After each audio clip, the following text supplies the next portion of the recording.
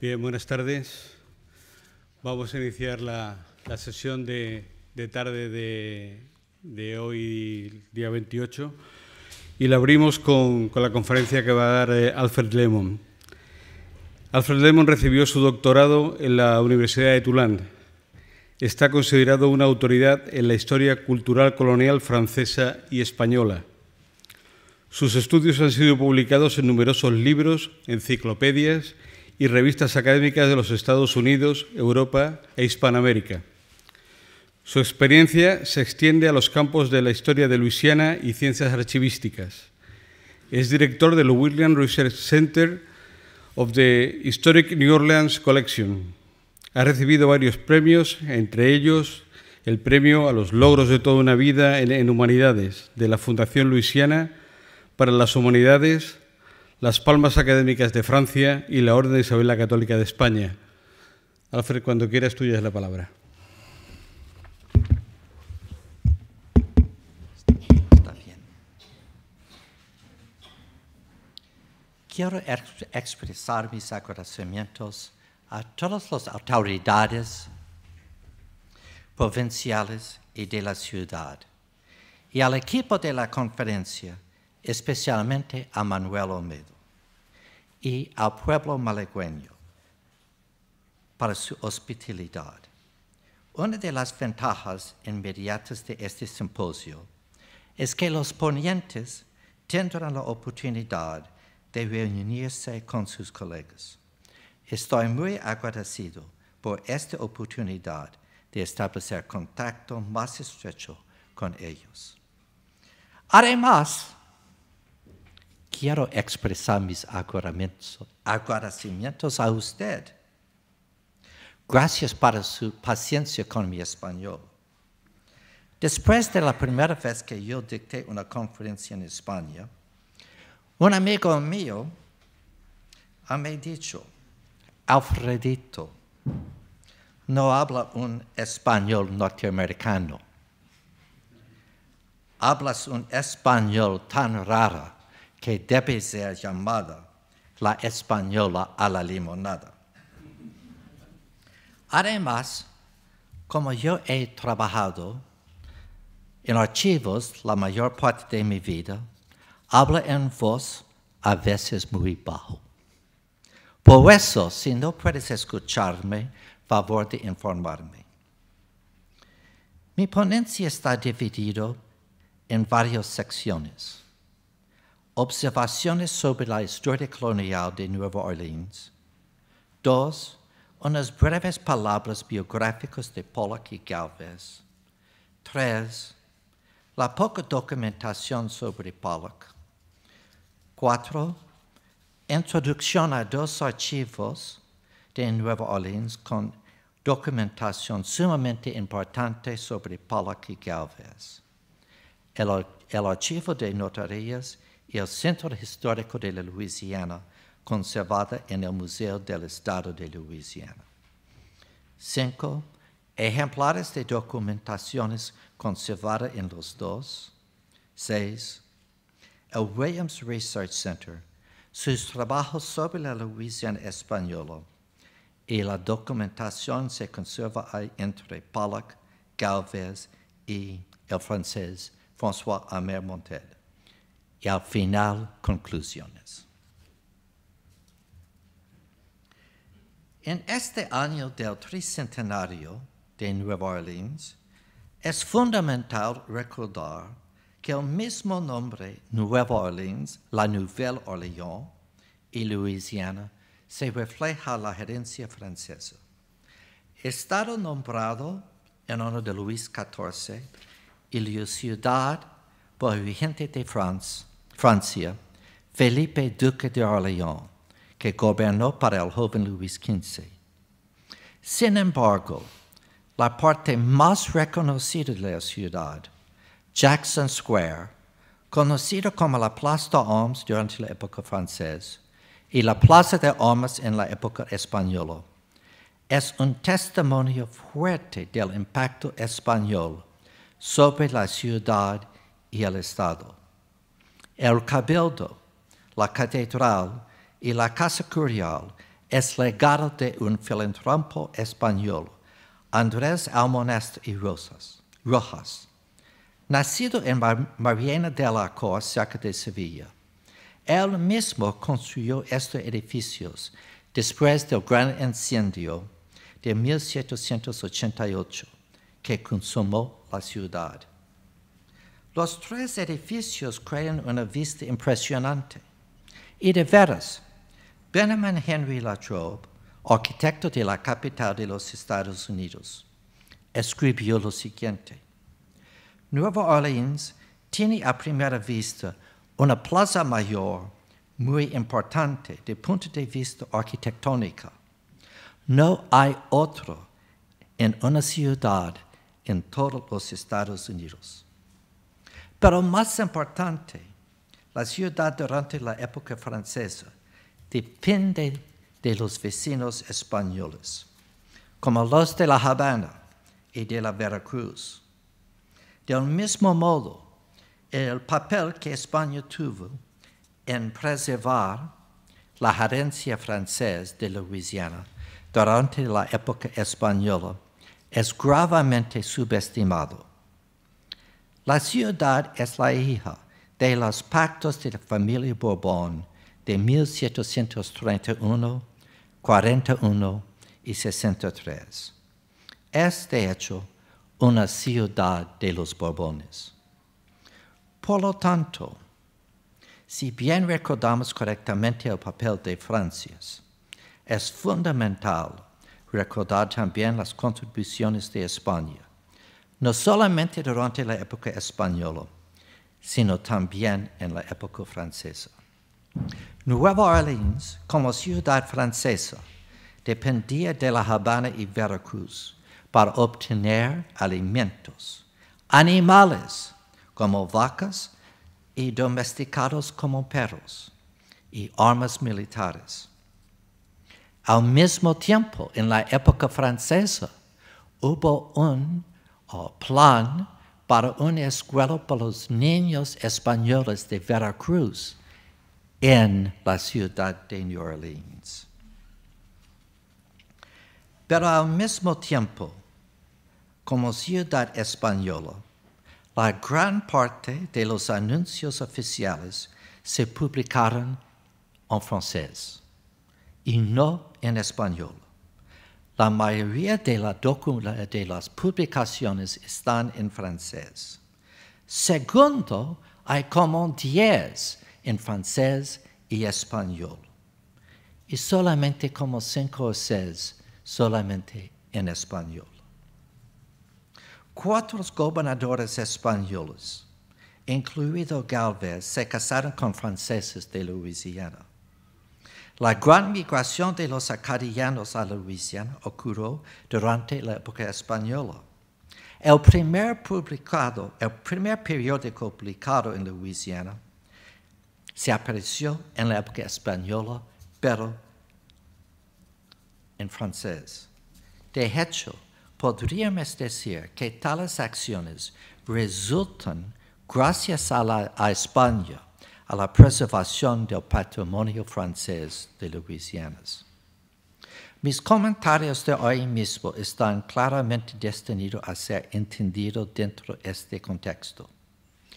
Un historiador de Luisiana francesa y española debe que leer y hablar ambos francés y español. Ellos deben que conocer la historia de Francia y España para entender y interpretar la documentación. Es especialmente cierto de los documentos que se encuentran en los archivos de los que hablaré hoy mismo. Hoy estoy hablando no como historiador, pero como una persona que ha trabajado en los archivos. Mi propósito hoy es llamar la atención sobre recursos valiosos en Nueva Orleans para permitirnos comprender mejor el papel de España con atención a Pollock y Galvez.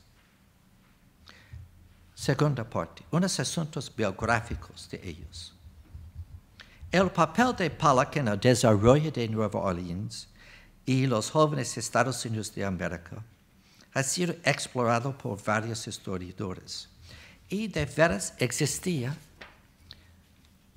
una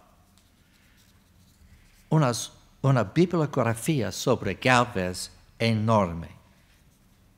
Pero todavía existen avenidas de exploración, como hemos visto en el libro de González Quintero Saravilla. Una biografía tan enorme todavía indica las necesidades de más estudios especializados. Pero Pollock es menos conocido. Nacido en Irlanda, llegó a los Estados Unidos en 1760. Se casó con una irlandesa en Nueva Orleans.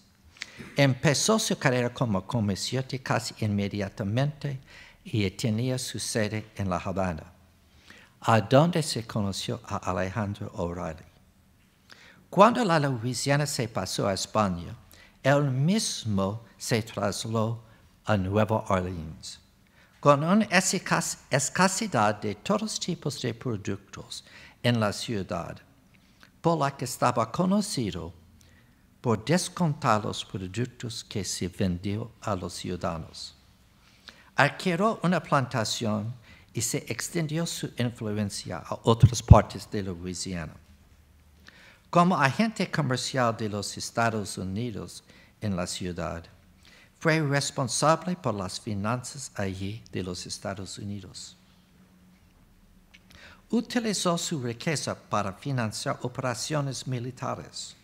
Ayudante de Galvez, fue al final nombrado agente de los Estados Unidos en La Habana. Acumuló enormes deudas como resultado de sus actividades en nombre de los Estados Unidos. Finalmente se reconstruyó su fortuna, adquirió de nuevo una plantación en Luisiana, pero se murió en el estado actual de Mississippi. La historia de Galvez y los jóvenes Estados Unidos está mucho más bien conocida. Él mismo aseguró que solamente barcos de los españoles, franceses y Estados Unidos pueden moverse del río Mississippi. A través del río se entregaron a las fuerzas de Washington cantidades de ayuda. Cuando España declaró la guerra contra Gran Bretaña, él mismo condujera campañas a lo largo del río Mississippi, el Golfo de México, Mobile y a Pensacola. Después se fueron a New Providence en Jamaica, en las Bahamas.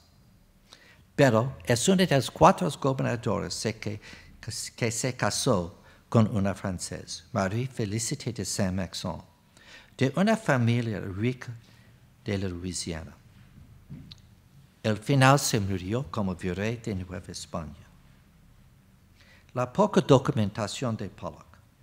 En el caso de Pollock, su papel en la historia de los Estados Unidos está importante, pero todavía no es muy bien conocido entre nosotros.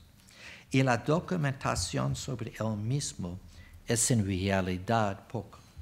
No existe una gran colección o fondo de documentos en el Archivo Nacional de los Estados Unidos sobre Pollock.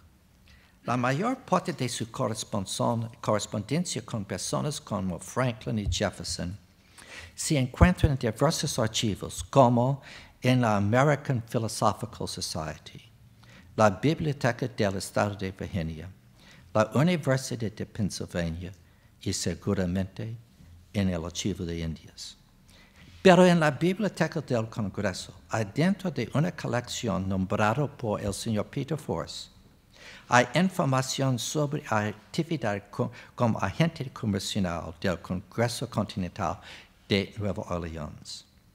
Los documentos incluyen información sobre sus relaciones comerciales, especialmente en el comercio de esclavos y comerciantes de Natchez, Filadelfia y Richmond.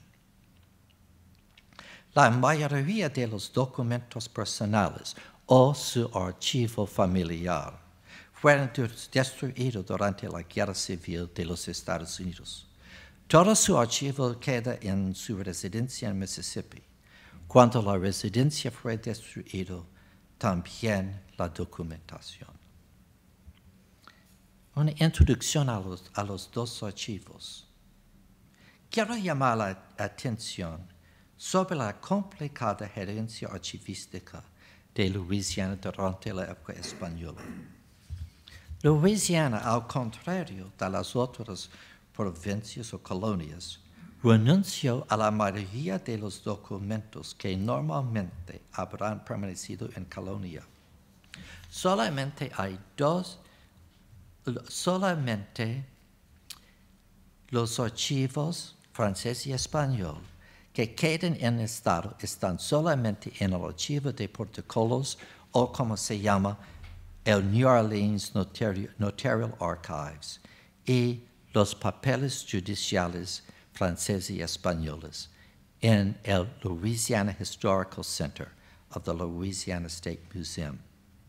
Ambas instituciones poseen documentación no disponible en otro archivo del mundo. Me gustaría presentar a ustedes evidencia de la riqueza y comentar sobre la mayor accesibilidad de la documentación en ambas instituciones. Las dos instituciones deben considerarse como los recursos más notables para la historia de la arquitectura, economía, la vida social, urbana y biografía de la Luisiana. La documentación sobre Pollock es sumamente importante. Estos dos archivos es el legado del Código de Derecho Civil, tal como le practicaban durante la época francesa y española. Y de veras, en la ciudad de Quebec, ahora mismo, existe un archivo igual que estos de New Orleans, de protocolos. No existe en otra ciudad de los Estados Unidos. Los actos notariales fueron llevados por el titular de la oficina real, como regla general en su propia casa, a donde él tenía que tener una sala reservada para los fondos. En el momento de la cesión de la Luisiana a España a Francia y Francia a los Estados Unidos, los registros franceses y españoles estaban en la posesión de los dos últimos notarios españoles, Carlos Jiménez y Pedro Pedesclo. Con tiempo, el material pasó de persona notaria a notario hasta 1860, cuando el Estado de Luisiana designa la Louisiana Historical Society, la Sociedad Estatal de Historia, como custodia. Con tiempos, los actos notariales se pasaban al New Orleans Notarial Archives o Archivo de Protocolos. Los actos judiciales, como no están legalmente activos, se consideraban como documentos históricos. Por eso, los registros judiciales, pasaron al instituto conocido hoy como Louisiana Historical Center of the Louisiana State Museum. En los actos notariales pueden encontrar ventas de tierras, ventas de esclavos, retrocesiones de bienes, liberaciones, depósitos, destituciones, contratos matrimoniales, testamentos, inventarios, reuniones familiares de familias, poderes de abogados, documentación sobre la vida marítima y contratos de construcción. Un investigador puede obtener información particularmente valiosa sobre las vidas de los funcionarios y ciudadanos, hombres y mujeres, peninsulares y individuos nacidos en la colonia, de afroamericanos, tanto esclavos como libres, y los indios. Antes de los desarrollos recientes en ambos archivos, el acceso a la documentación era muy limitado y requiere mucho tiempo. Ahora, debido a los esfuerzos de preservación, los esfuerzos de catalogación y los avances de la tecnología digital, la realidad es sumamente mejor, pero todavía necesitamos mucho trabajo. La información que estos archivos tienen sobre Gálvez y Pollock merece una investigación exhaustiva. En el caso de Pollock, un tremendo recurso son los registros de tierra. El archivo notarial son el depósito principal de dicha documentación. Y, por ejemplo, en los registros de Almonacid y Rojas de 1778, se puede descubrir información cuando Pollock compró tierras de ciudadanos británicos que viven en un territorio británico cerca de Nueva Orleans. También se puede descubrir información sobre las compras de Pollock para su familia en Nueva Orleans en los registros de Almonacid y también en los de Juan Bautista Garrick. También puede encontrar información sobre todos de sus negocios en estos registros. Un investigador puede encontrar, por ejemplo, toda la propiedad de Pollock que compró en la calle Real de Nueva Orleans.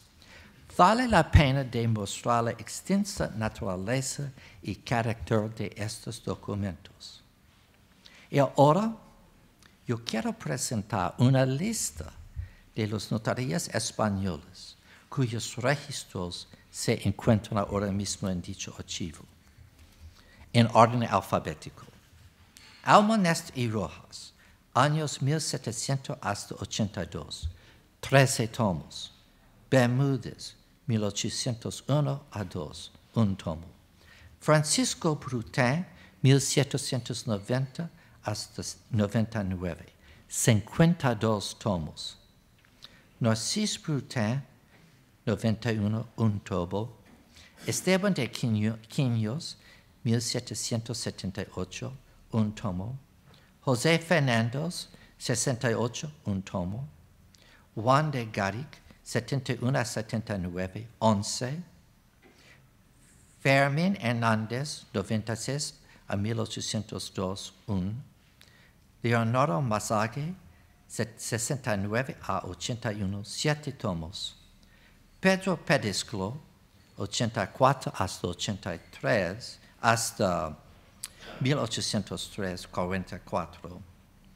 Rafael Perdomo, 1783 a 90, 17. Rodríguez Fernando, 83 a 87, 13.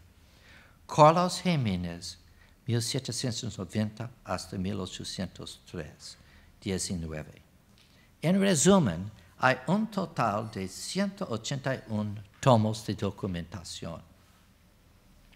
De documentación que narra las actividades de individuos tales como Pollock y Galvez.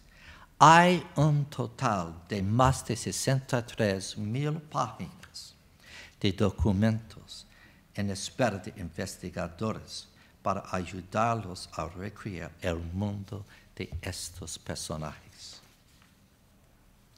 Entre los proyectos más importantes emprendidos en los últimos años en los repositorios de archivos de nuestra ciudad está la digitalización de los registros del Consejo Superior francés 1714 hasta 69 y los documentos judiciales españoles 69 hasta 1803, conservado en este Louisiana Historical Center. Estos documentos tocan de todos los aspectos de la vida de la provincia. Una fuerte enorme rica y que contiene más de 180,000 manuscritos en español, mucho más que la época francesa. La época española es sumamente mejor documentado. Contiene información sobre casos judiciales, civiles y penales, transacciones comerciales, sucesiones, testamentos, cualquier tipo de documentación legal. A lo largo del siglo XX, se realizaron varios esfuerzos para preservar y brindar acceso a estos documentos importantes. Pero la mayoría se demuestra el nivel del tiempo.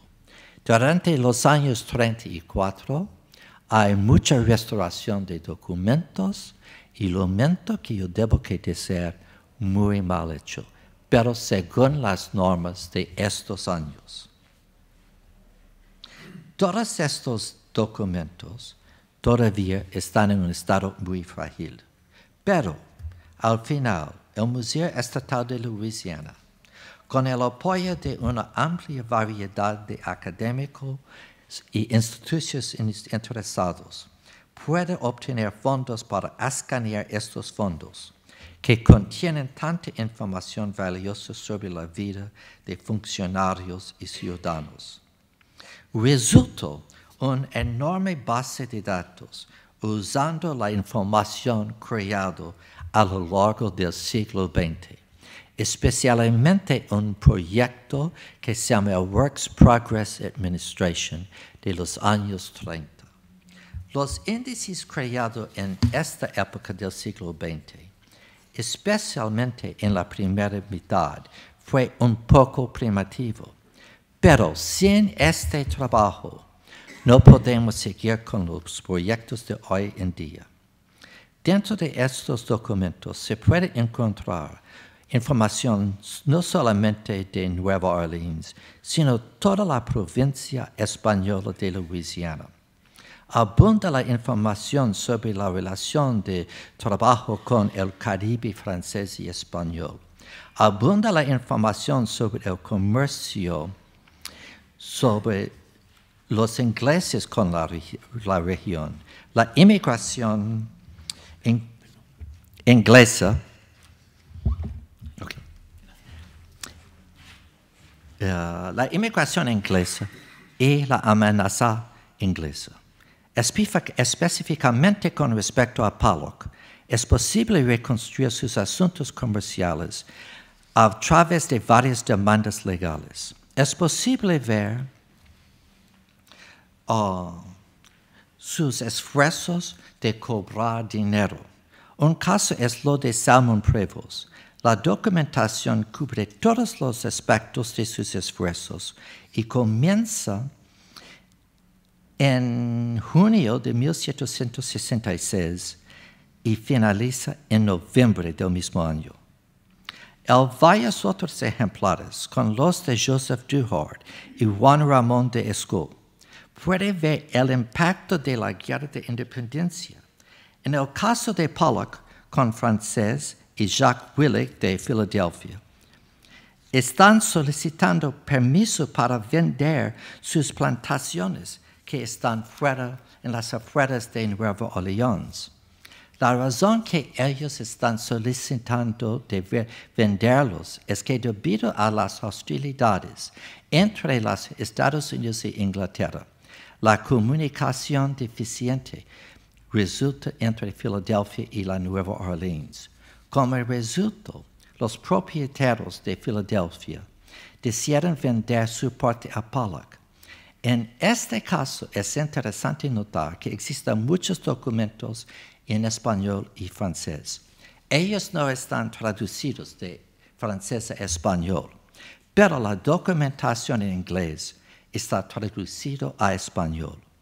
La ciudad fue una ciudad bilingüe, español y francés. Hay otro caso interesante. En 1780, Pollock prepara para salir de la Luisiana. Es demandado por Santiago Monlón liquidar todas las deudas que tenían antes de abandonar la colonia. Se encuentra que en este caso particular, la deuda no era la de Pollock, sino la de Pollock como agente del Congreso Continental. Por lo tanto, no es obligado a pagar personalmente el dinero. El archivo es un fondo importante para entender cómo Galvez, el gobernador, imparta justicia. Hay ejemplos sobre esclavos, varios ejemplares, pero uno en particular es un juicio de 3 esclavos por el asesinato de otro esclavo.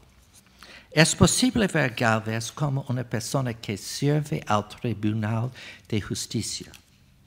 Aquí se pueden leer los órdenes de Galvez y ordenando el arresto de las personas en la asignación. Lo que es maravilloso es que todos los testamentarios de los testigos están registrados, incluyendo los de los esclavos. Al mismo tiempo, es posible estudiar casos en los que Galvez tuvo que aprobar la venta de barcos franceses, como la Dauphin de 1778 y el Ruby más tarde el mismo año. Otros ejemplares incluyen los esfuerzos de Galvez para resolver los derechos de los ciudadanos. Un caso es la demanda de Juana de Urbana contra su esposo. Es de particular interés. La demanda sostiene que el marido dio los bienes a sus nietos sin consultar a la esposa. Cuando Galvez recibió el caso, le remitió a un experto externo para estudiar toda la documentación. Al final, Galvez ordena que se detenga la donación de la propiedad a los nietos y se la devuelva a la esposa. Galvez tenía mucho trabajo de hacer decisiones sobre los límites de propiedad entre las familias más prominentes del día, incluidas 2 de las más ricas, la familia de Boré y d'Estrahan, en 1779. Él fue llamado a resolver disputas sobre una variedad de temas. Uno de estos fue sobre el trabajo realizado por esclavos. Fue un tema que existe en toda la documentación.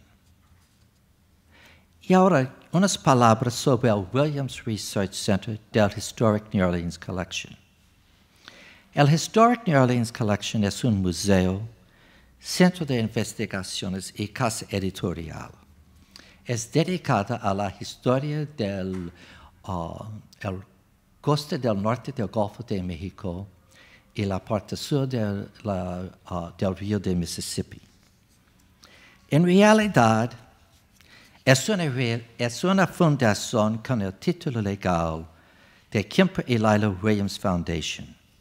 Es el legado de 2 personas, el general Williams y su esposa, con un interés tremendo en la preservación del barrio francés de New Orleans.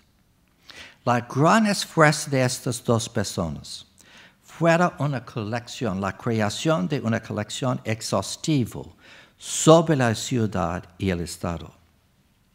Después de sus fallecimientos, la fundación abre sus actividades con el nombre de Historic New Orleans Collection. En asuntos españoles hemos hecho una gran variedad de actividades, incluso en colaboración con la Universidad de Loyola y la Universidad del Estado de Luisiana. La microfilmación de más de 1 millón de páginas en el Archivo de Indias y la preparación del catálogo de la sección 5 del Gobierno de Santo Domingo sobre la Luisiana en 2 tomos. Más tarde, hemos microfilmado el Fondo Floridas y otros documentos, especialmente sobre el comercio de La Habana y Nueva Orleans, conservado en el Archivo Nacional de La Habana de Cuba.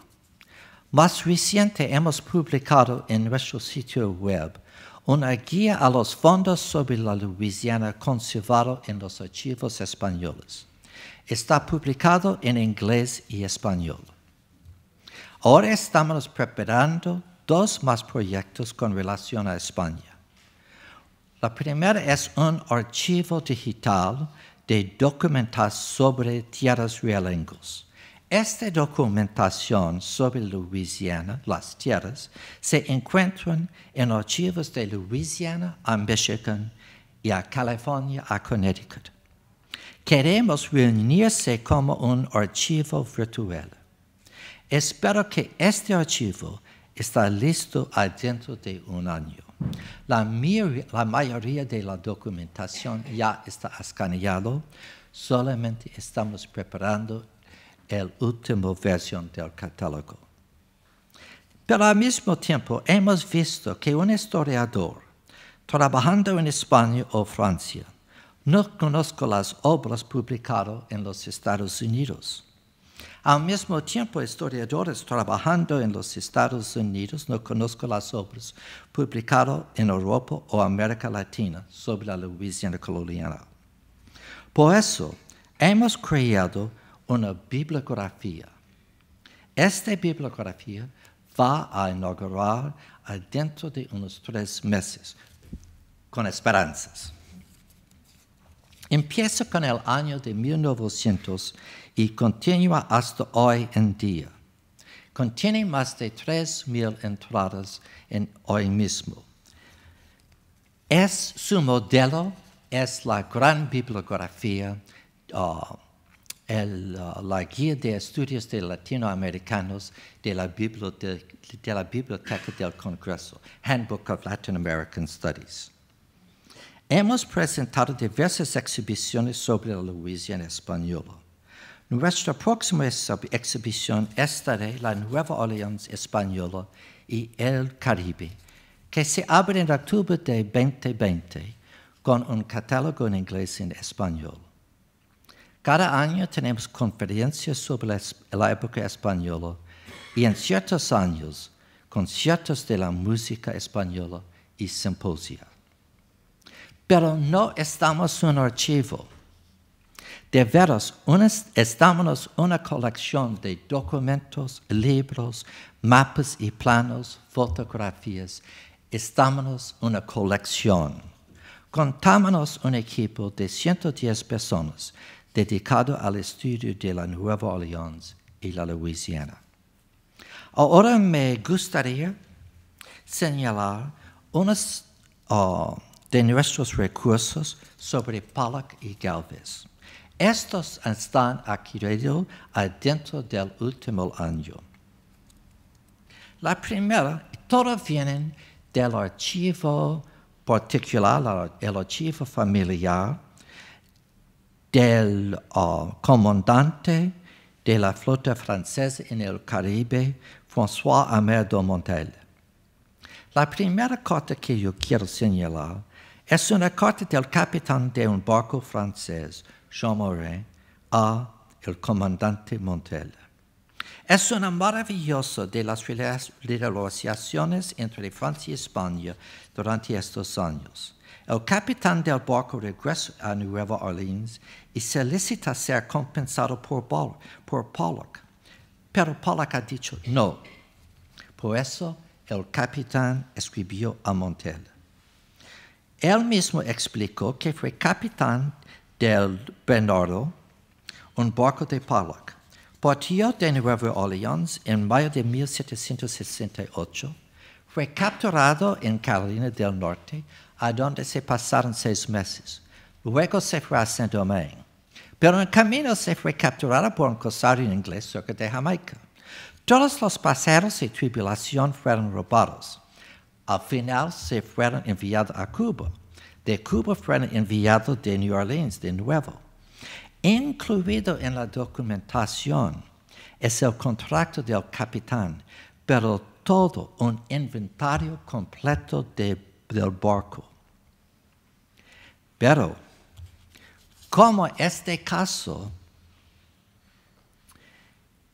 tiene relación de Oliver Pollock, quien en este momento fue agente del Congreso Continental, Monteil, comandante de la flota francesa del Caribe, respondió que la única persona que puede resolver este caso es de Galvez, como el barco es un barco de Pollock de Nueva Orleans. Pero Pollock, como diplomático, invocó la inmunidad diplomática. La carta con todas las descripciones del barco, sus viajes, es una ventana en la vida marítima de esta época. Pero otro ejemplo más importante es de la estrecha relación de trabajo entre Francia y España.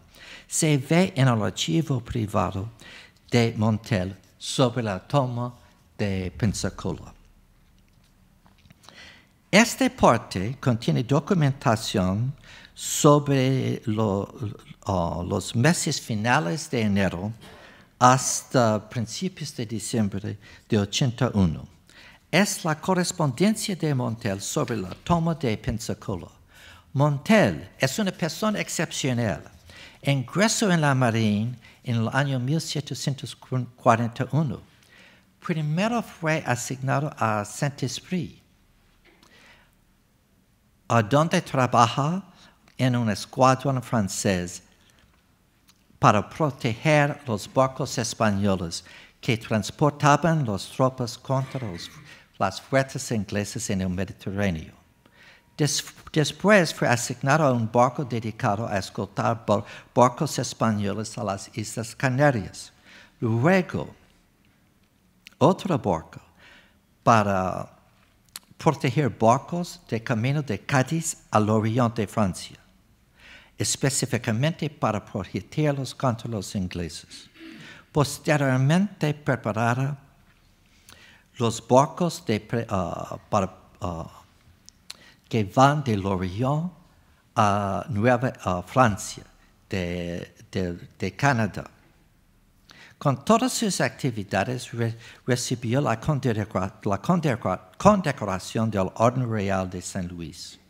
Luego nombrado caballero del Orden de San Lazare. Fue nombrado jefe de la escuadra. Asignado a los Antilles en 1780, dirigió a las fuerzas francesas en la toma de Pensacola. Después de su servicio en Pensacola, las autoridades francesas permitieron él recibir los honores españoles. Luego participó con de Grasse en la batalla de Chesapeake. Después fue nombrado comandante del Orden Real de San Luis y después teniente general de los cuerpos navales franceses. Fue fundador en Francia de la Sociedad de Cincinnati. Fue miembro de la Academia de la Marina de Francia y director mismo. La correspondencia de él se revela el nivel de cooperación entre las fuerzas francesas y españolas en la toma de Pensacola. Adentro de este archivo personal hay una carta de Monteil escribiendo al embajador de Francia en Madrid sobre la necesidad para los españoles tomar un papel más activo contra los ingleses en la región. El tema general del archivo es las necesidades de las fuerzas francesas, tanto como los españoles. Las cartas explican las diversas cosas en que ellos han encontrado, como huracanes, las reparaciones del barco en preparación para la gran campaña. Monteil comenta de las posiciones inglesas y se ofrecieron sugerencias para los ataques en Jamaica y Pensacola. Otras cartas detallan la partida de la Armada hacia Pensacola. Hay cartas explicando las enfermedades de los marineros españoles. Él mismo explica que Pensacola como la mayor amenaza británica para las Antillas. La correspondencia presenta información sobre las necesidades militares, incluido las preparaciones médicas para la toma de Pensacola.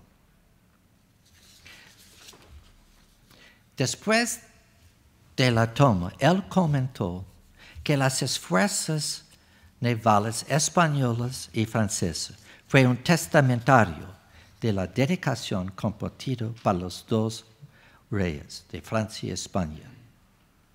Lo significativo de este archivo privado es que fueron escritos por un individuo excepcionalmente bien educado, que pasó toda su vida luchando contra los británicos y trabajando de proteger los intereses españoles.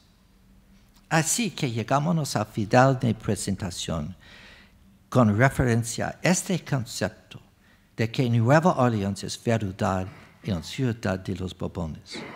Hay cooperación entre los franceses y españoles, como lo demuestra la actividad de Monteil, y en particular de la toma de Pensacola.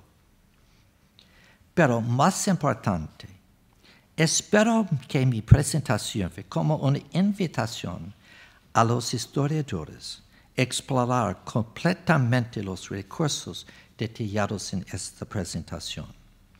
Puede decir que hay más. Los archivos religiosos es un fondo tremendo para la época española, especialmente lo de la catedral. Se demuestra la herencia española con claridad. En el archivo de las monjas ursulinas contiene bastante información sobre Pollock y Galvez. Los actos de cabildo de la ciudad es un fondo sumamente importante. Pero todavía hay archivos en pequeñas poblaciones en las afueras. Existe documentación sobre relaciones entre los españoles y la población indígena en los archivos todavía de las poblaciones indígenas de Luisiana y al sur del río Mississippi. El asunto para mí, lo más importante, es la creación de un inventario completo de todos los archivos españoles conservados en el estado actual de la Luisiana. Solamente con este podemos llegar a una visión más clara del mundo español de la Luisiana. Recursos que al mismo tiempo serán de gran ayuda para reconstruir la importancia de Pollock y de Galvez para Nueva Orleans, los Estados Unidos y España. Nos le esperamos en nuestra ciudad y gracias por su atención.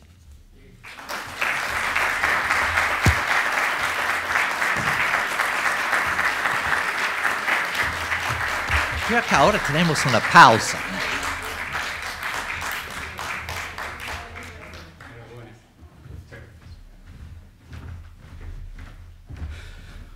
Bueno, después de esta conferencia de Alfred Lemmon sobre la relación entre Pollock y Galvez y esa invitación a conocer los fondos de los archivos de Luisiana, pues vamos a hacer una pequeña pausa, vamos a tomarnos un cafelito que tenemos ahí y a continuación iniciamos la segunda conferencia que la dará tal como estaba previsto en el programa el embajador Garrigues. Venga, muchas gracias.